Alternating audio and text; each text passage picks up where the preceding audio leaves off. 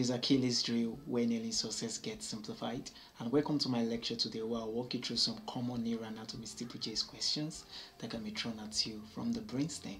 Alright, this is one particular topic that we've been looking forward to from our earlier lectures, and it's a beautiful thing that we're there right now, and I really want you to walk with me to the very end. Okay, so you should be familiar with this beautiful picture from our lecture on the inferior view of the brain, and in that lecture we did emphasize on some common gyra around here. We talked about the interpeduncular fossa around here, and then we actually left out the brainstem right there. We just identified the fact that this is the medulla, this is the pons, and then the midbrain is somewhere around here. But in this particular class, we'll be diving into this brainstem, okay, in details. We'll be talking about it in details. And yes, it is obviously made up of the midbrain somewhere around here. There is the pons right here, and of course there is a terminal part of it called the medulla. This medulla then continues downward as the spinal cord. Okay, so let me get a better picture of this. Take a look at this right here, and yes, this is the brainstem. Though the midbrain is not too defined here, but the midbrain is actually somewhere here. This is the very big pons, and of course this is the medulla, and you can see a number of structures have been labeled already around here, and these are structures that can actually be pinned in your steeplechase and you'll be asked to identify them.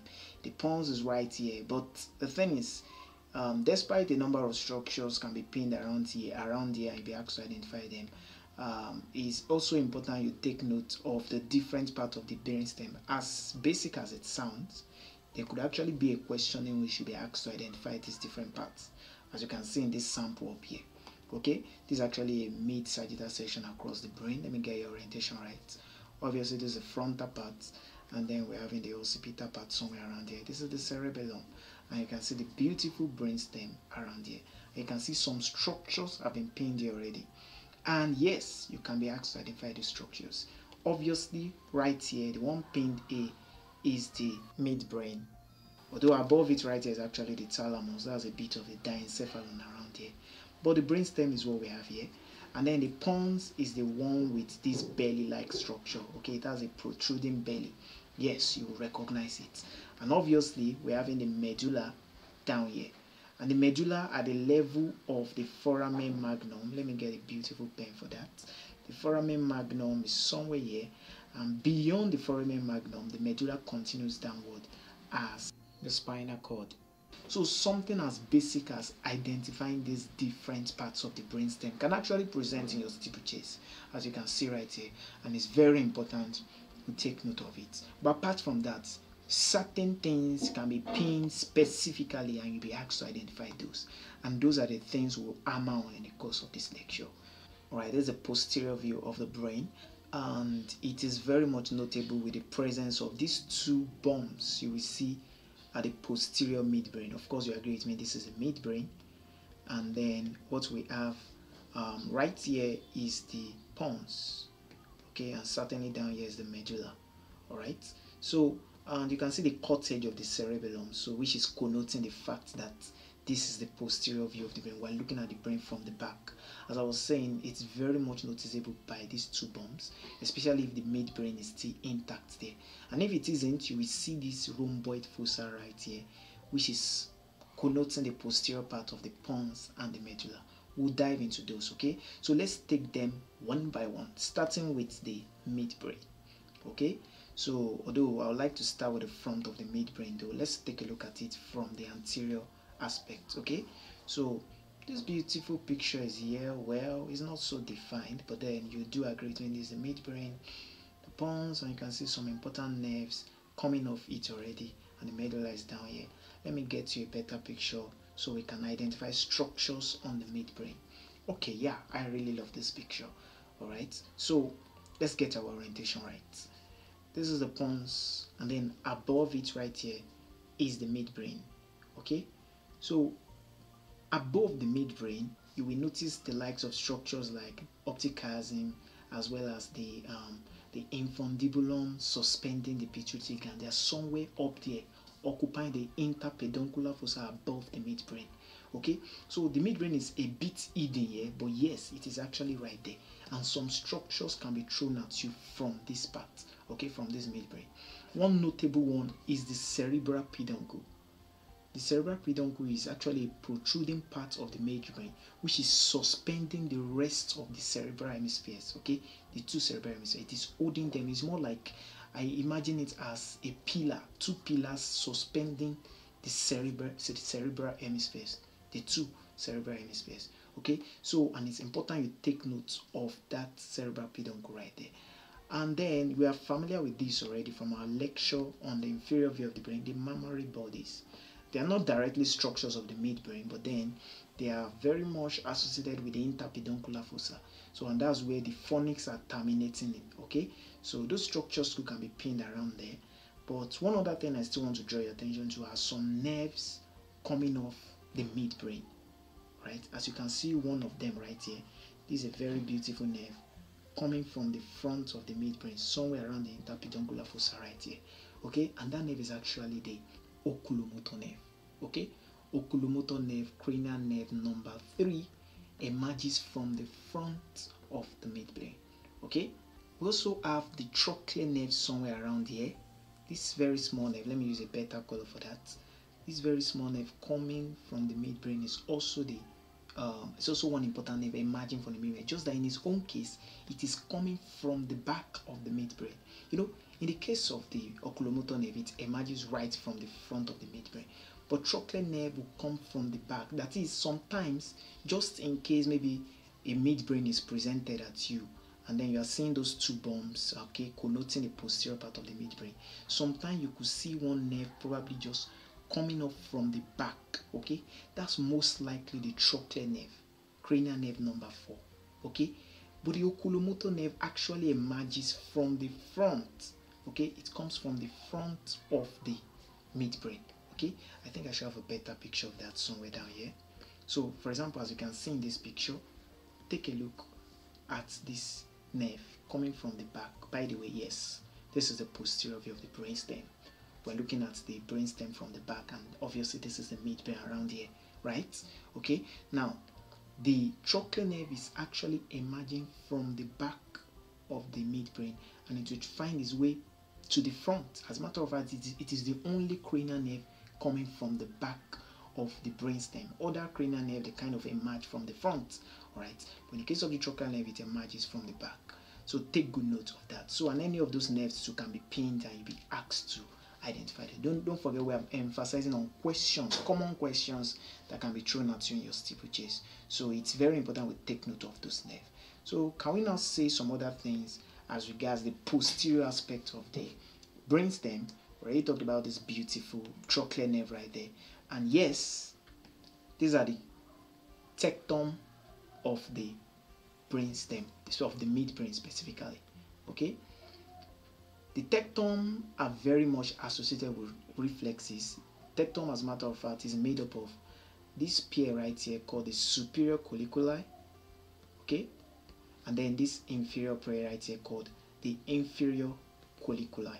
Okay, I hope you do have a pen with you right there and you're taking note of all this.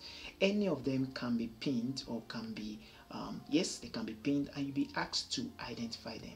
So the superior colliculi is very much associated with visual reflexes, where the inferior colliculi is the two pair right there. They are very much associated with auditory reflexes. Okay, and one thing I want to draw your attention to is the fact that this tectum right here, they kind of have a projection, not directly the tectum itself, but there is a part that kind of projects towards the thalamus right there. They are called the brachium.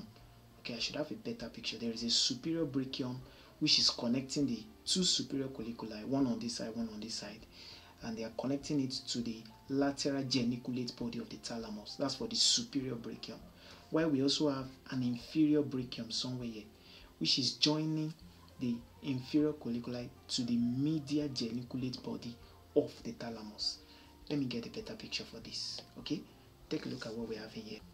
Yes, the tectum are right here, the superior colliculus, the pair, the inferior colliculus, that's right there. But I want you to draw your attention to the brachium coming off from them. I'm emphasizing on this because they are common points for your steeplechase question. Okay, the superior brachium is basically just connecting the superior colliculus to the lateral geniculate body, while inferior brachium will connect it to the medial geniculate body, and they could be pinned in your steeplechase. Don't worry, we'll still take a look at actual specimens, and then we'll recognize these different structures on a real specimen. Alright, that's that about that. Now let's go to the pons. You do agree with me, the midbrain is here. Of course, the pons is the one right here. It's always having that is protruding belly, okay? So, and of course, the medulla will be down here. So let's talk about this pons in details, okay? So, we'll still be using this beautiful picture, and then we'll recognize some things around the pons. Get your orientation right. This is the anterior view of the brain from the front, right? On the pons, numerous structures can actually be pinned. Of course, the pons itself, you can be asked to identify it, and yes, this is the pons. But apart from that, certain structures, especially the likes of this sulcus right here, okay? This sulcus in the midline of the pons is very important. That's the basilar sulcus of the pons, otherwise called the basilar groove or the sailor's groove. They mean the same thing, and it is very much associated with the basilar artery. The basilar artery runs somewhere around there after the two vertebral arteries must have joined together, and then they will give rise to the basilar artery, which will run within the basilar sulcus or the basilar groove of the pons. So sometimes that groove right there can be pinned. You know, a student can just walk by it, and the student will probably think they're just referring to the fact that they want you to recognize the pons. But no, they might be specific in this case, and they want you to recognize that this is the basilar sulcus of the pons. So don't just jump at answering your questions. Also take note of specificity so that you won't end up writing a single structure multiple times, and after the exam you'll be like, oh, I've written pons up to 5 times in the course of this exam. No, they were not really pointing out you to identify the pons. They were probably wanting you to be specific on a structure residing around the pons or a structure associated with the pons. So the question could be, what is the groove? Yes, basilar groove or the basilar sulcus. Or what is associated with the part pinned, and in that case your answer will be the basilar artery, okay, because that is the vessel associated with the basilar sulcus or the basilar groove around there, okay. And then I want you to take a look at this beautiful large nerve emerging from the pons. Do you know what the nerve is? Yes, that is the trigeminal nerve, okay, the largest nerve, and it emerges from the pons, okay. The trigeminal nerves are right there, and trust me, those structures can be pinned in your steeplechase, okay. You'll be asked to identify it. What nerve is this? The trigeminal nerve. So far we've been talking about some nerves we've been encountering in the course of this lecture, the likes of the optic nerve and the olfactory nerve. All those ones are associated with our lecture and the inferior view of the brain. But coming down to the brainstem and starting with the midbrain, we identify the oculomotor nerve, the trochlear nerve coming from the back of the midbrain, and now we're in the 5th cranial nerve, the trigeminal nerve, the largest nerve. Trust me, you will recognize that nerve.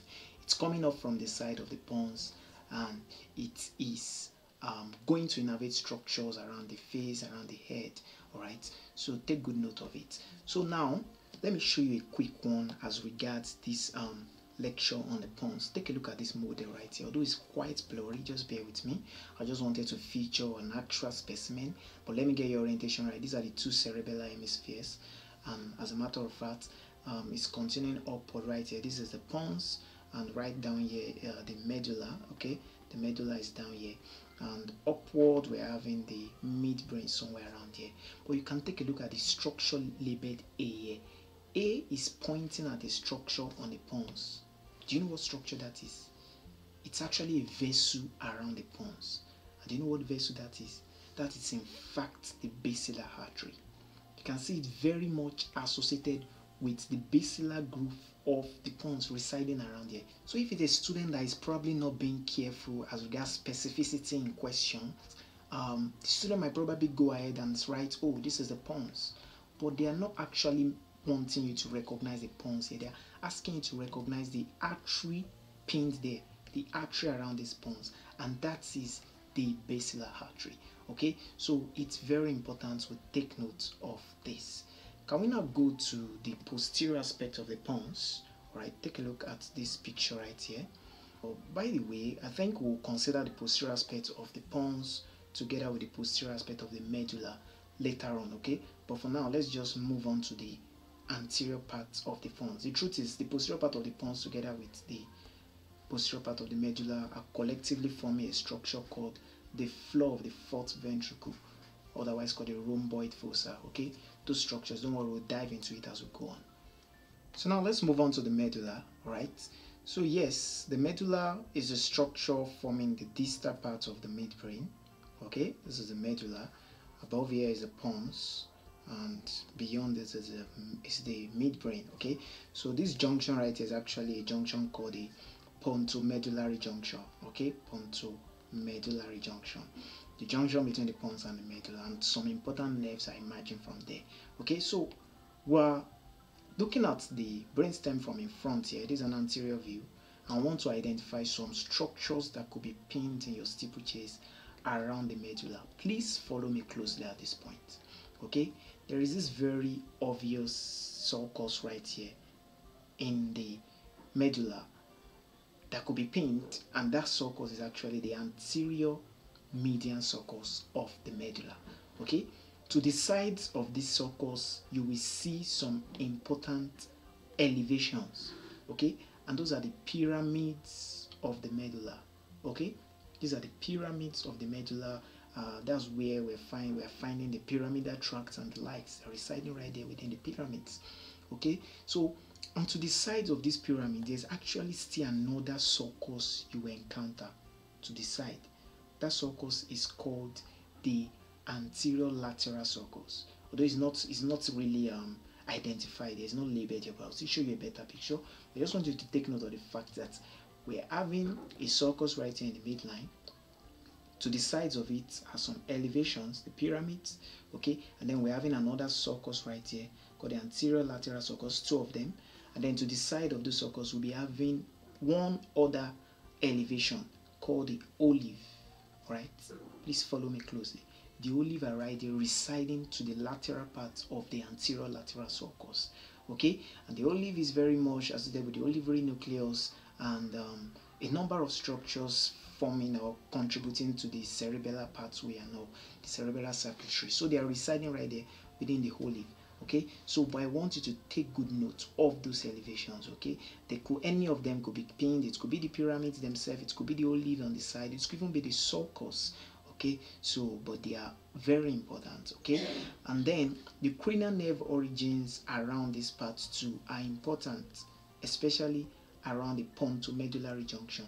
There is one important nerve that will arise directly from here around the pyramid. That's actually the cranial nerve number 6, the abducens nerve. Let me get you a picture of this such that all I'm saying will make much more sense to you, okay? So follow me and let's take a look at this beautiful picture in which the different nerves have been identified with different colors. So I'll walk them one by one. The reason why it's important to take note of this is any of these different nerves could be pinned, but with your knowledge, or should I say with the fact that you're familiarized with their origins, where they're emerging from, you wouldn't have any issues as regards recognizing the nerve.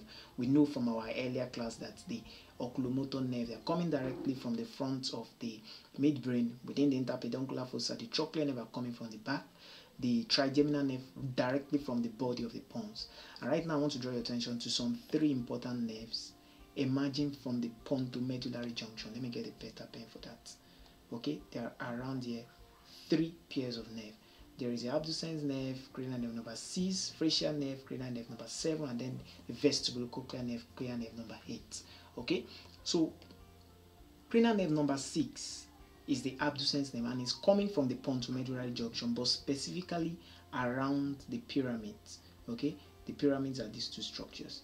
While the likes of the facial nerve and vestibulocochlear nerve, they are coming still from the Ponto medullary junction, but they are emerging around the olive right there, okay? So this is cranial nerve number 8 and cranial nerve number 7, the facial nerve, okay? So abducens nerve, as a matter of fact, I want you to take good note of it. It could be pinned, right? It's very much associated with the pyramids. And then cranial nerve number 9, 10, and 12 are directly arising from the medulla, from the body of the medulla, while the spinal accessory nerve, cranial nerve number 11, actually comes from the proximal part of the spinal cord, although it still kind of slides upwards to the foramen magnum before it's now exceed out from the skull, so that's why it's still regarded as a cranial nerve. When in real sense, it's actually coming from the spinal cord, specifically the cervical part of the spinal cord. So that's by the way. And now let's talk about the posterior part of the medulla and pons proper, okay? And I refer them collectively as the floor of the fourth ventricle earlier, okay? So the pons will be forming the region of this side, somewhere around here, and then the medulla will be forming the one down here, okay? So you can see the cut edge of the cerebellum, right, is such that we are made to see the floor of the fourth ventricle properly, otherwise called a rhomboid fossa, okay, because it's kind of rhomboid in shape, of course. All right, so let's take a look at this more simplified picture. Can you come down here and let's take it one by one? Okay, I like to start with the mid sulcus right here. There is a sulcus right here in the midline, and that is the median sulcus. Okay, it is the median sulcus within the floor of the ventricle, and I want you to take good note of it. That sulcus can be pinned and you'll be able to identify it. And also, I also want you to take note of this elevation just lateral to this sulcus.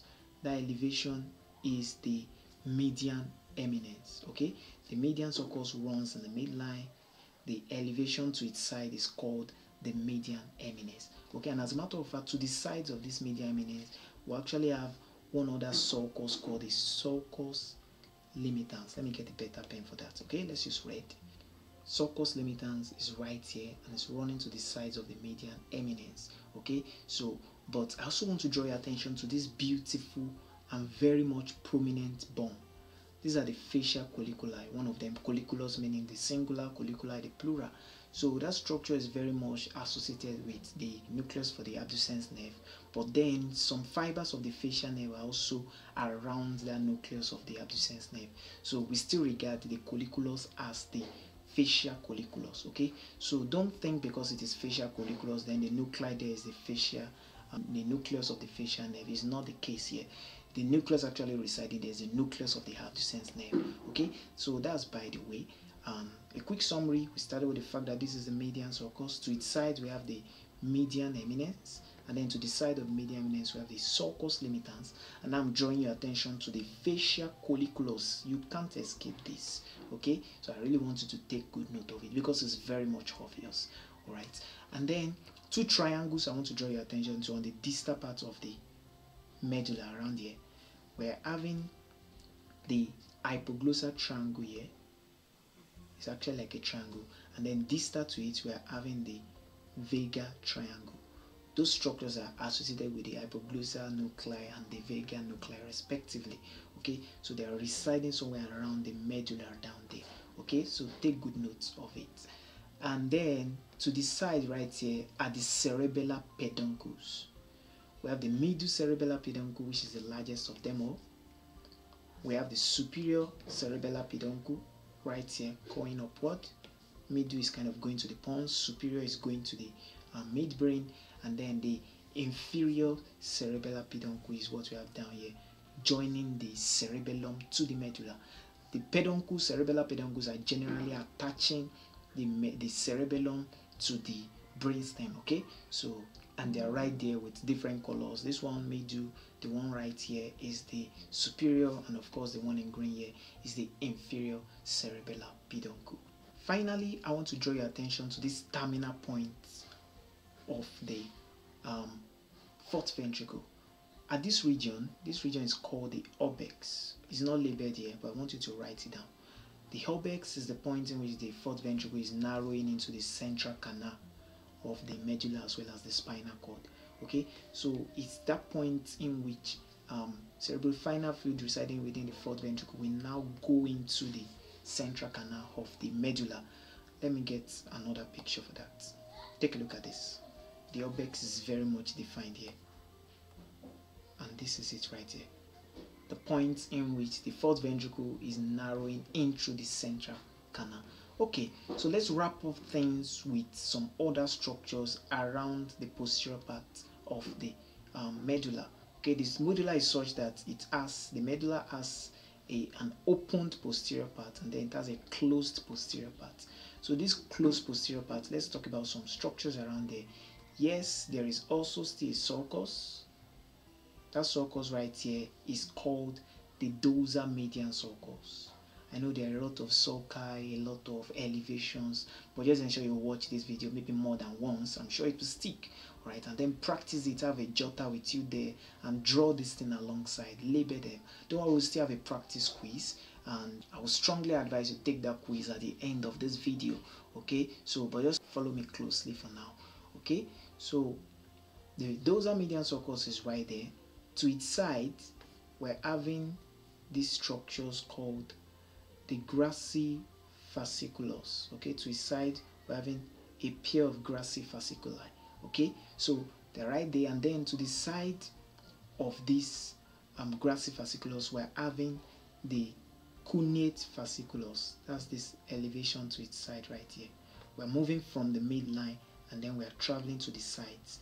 From the side, from the midline, we started with the dorsal median sulcus, and then the elevation just to its side is the grassi fasciculus, and then we're having the cuneate fasciculus to the side of the grassi fasciculus. These different structures are just making up the different tracts running in the dorsal spinothalamic tract of the spinal cord, coming all the way from the spinal cord, conducting proprioception and all, and then they are arising within the dorsal part of the spinal cord.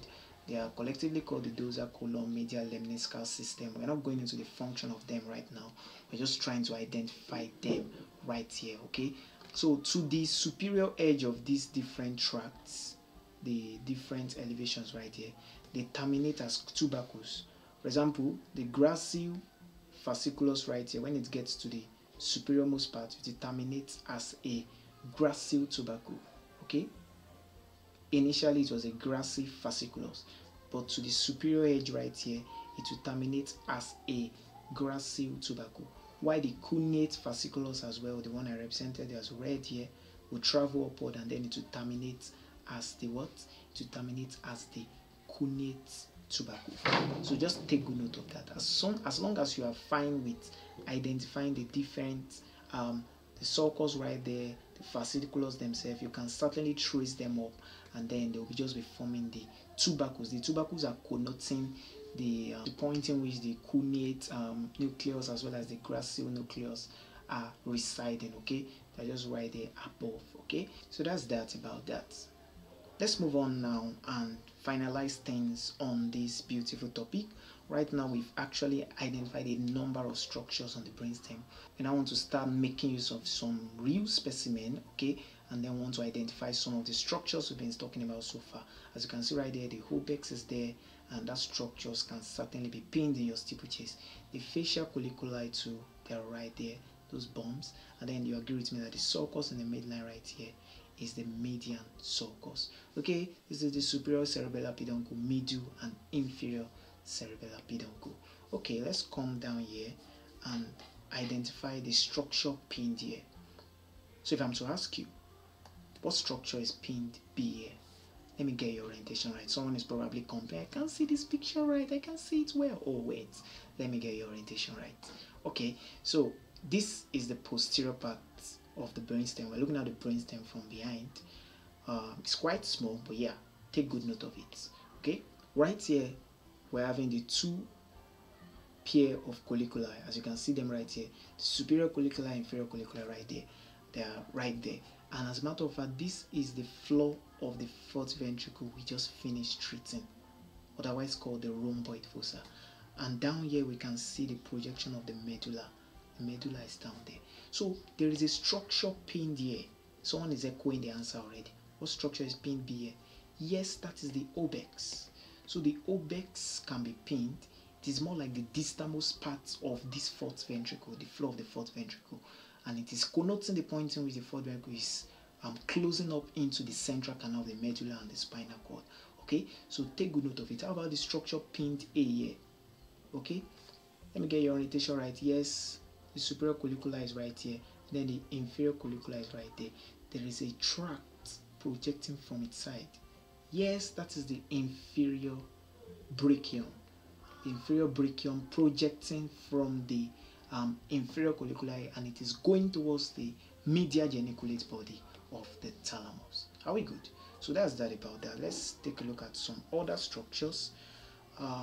Well, this is not so defined, but so if I'm to ask you, what structure is tied here?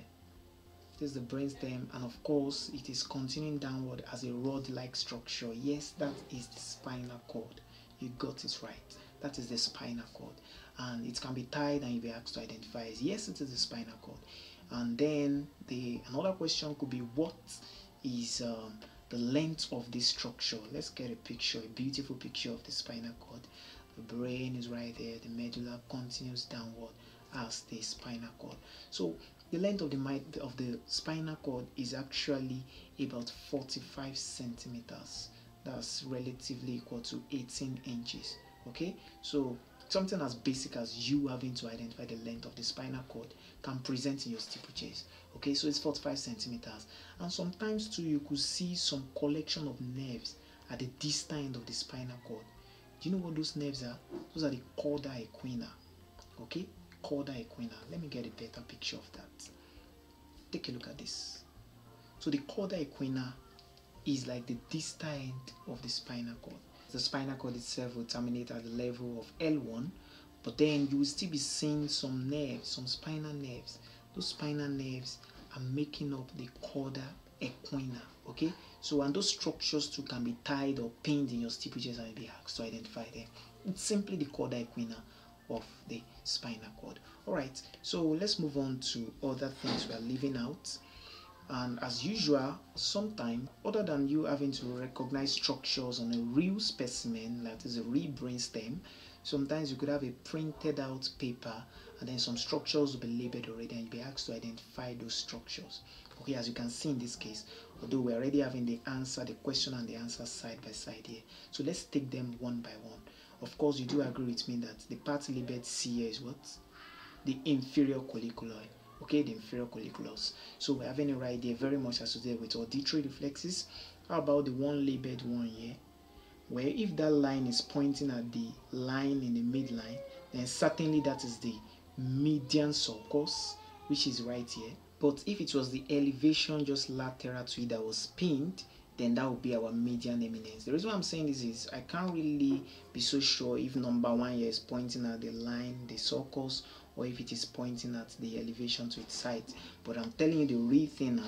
The sulcus is the one right here in the midline, and then to its side we are having the medial eminence, the projection upward.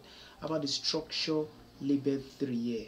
Okay, that's actually the facial colliculus. Very important. Okay, how about the structure labeled H right here? The one labeled H is actually the inferior cerebellar peduncle. The one right here is the medial cerebellar peduncle, and then medial to it right here is the superior cerebellar peduncle. They are all anchoring the cerebellum to the brainstem. Okay, superior cerebellar peduncle will connect to the midbrain, middle will connect to the Pons, while the inferior one right here will connect to the medulla. Alright, so how about the structure labeled X here? Do you know what X is? Obviously, X is actually our gracile tubercle. Gracile tubercle. You know, down here to be recognized as the gracile fasciculus, or up here, in which it's having a bump, it will be the gracile tubercle, and to its side we'll be having the cuneate tubercle. They're the ones to decide right here.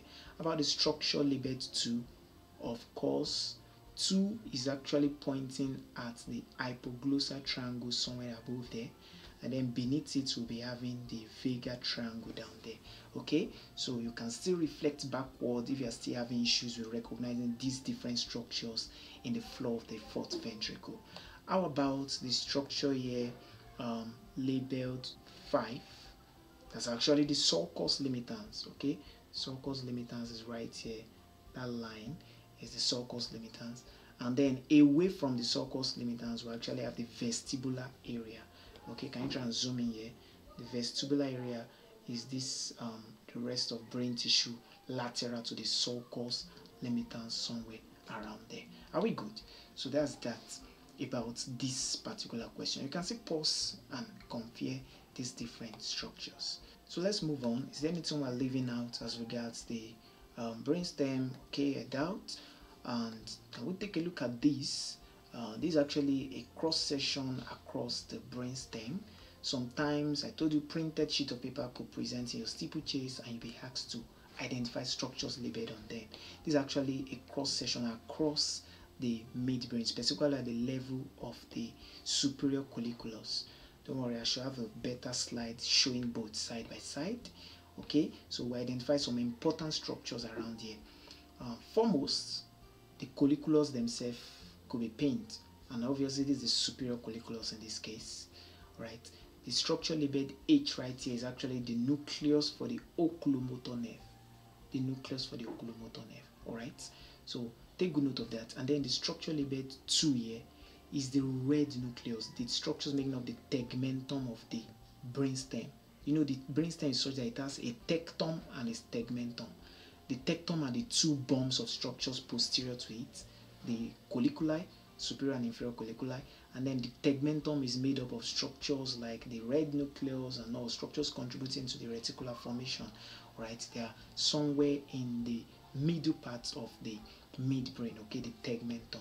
So the one specifically labeled 2 right here is the red nucleus. Then I want to draw your attention to the substantia nigra. Okay, the substantia nigra is somewhere right here. In the real brain, you actually notice this substantia nigra. It's darkened, okay, and that structure can be pinned in your steeplechase. Substantia nigra, it's usually a darkened structure and a cross section across the midbrain.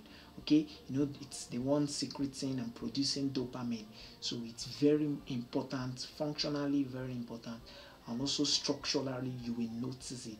It is a darkened structure or a cross section across the midbrain. So that's that about that. I think we're wrapping up things as regards the brainstem already. We already identified these different structures, and still a cross section across the brainstem at the level of the superior colliculus. And here, this is the substantia nigra I told you about. Okay, the red nucleus, you will notice it as a gray matter. Okay, they're right there as a gray matter. And then even the cerebral aqueduct itself, it could also be pinned. That's the canal, okay, conducting cerebrospinal fluid through the midbrain. Okay, cerebral aqueduct is right there. And to its side, we see the periaqueductal gray matter. They are residing to the sides of the cerebral aqueduct. Take good note of those. Okay, so there could be some bits of crossing right here too, crossing between the rhombospinal tract. It's happening right there, and it is very much peculiar to the cross section of the midbrain at the level of the superior colliculus. At the level of the inferior colliculus, the bulk of the crossing you'll be finding will be structures associated with the superior cerebellar peduncle. So let's wrap it up for now.